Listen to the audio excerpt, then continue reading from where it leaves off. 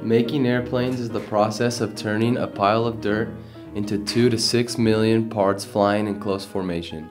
The manufacturing of these fantastic flying creations has changed many times throughout more than a century of powered flight.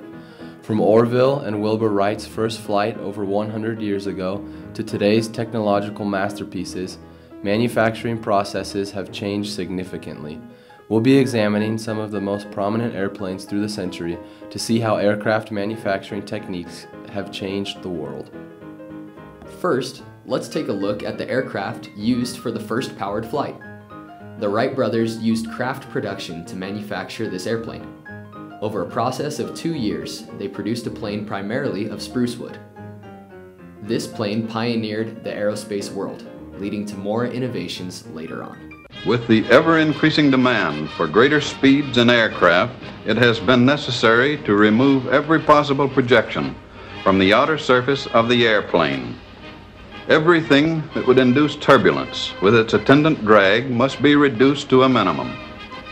The use of a rivet, whose head is flush with the surface being riveted, eliminates the drag of the ordinary rivet head and thus aids in accomplishing our higher speeds. This is the Douglas DC-3, the first aircraft to implement this flush riveting technique. This tiny change in design and machining resulted in longer flight range and faster flight for the Douglas DC-3 and the planes that followed after it, up to the point where rivets are no longer necessary today. Hey Doc, you better back up. We don't have enough road to get up to 88. Rivets? Where we're going, we don't need rivets. Today, rivets are hardly even necessary in some manufacturing designs. Instead of metals, some aircraft are made from composites. Robotics technology has advanced to the point that the Boeing 787 is actually 50% composite by weight. This can result in lighter weight, longer flight distance, and more passenger comfort. The weaving process of the fibers is accomplished with the assistance of loom-like machinery, preparing the fibers and robotic arms to apply the fiber windings to the piece.